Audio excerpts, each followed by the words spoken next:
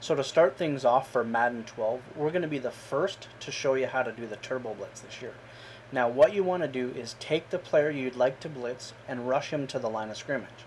You're going to want to time it so that your player is as close to the line of scrimmage as possible to ensure that you get to the QB or running back as fast as possible. Now all you need to do is run to the line of scrimmage and press down on the D-pad.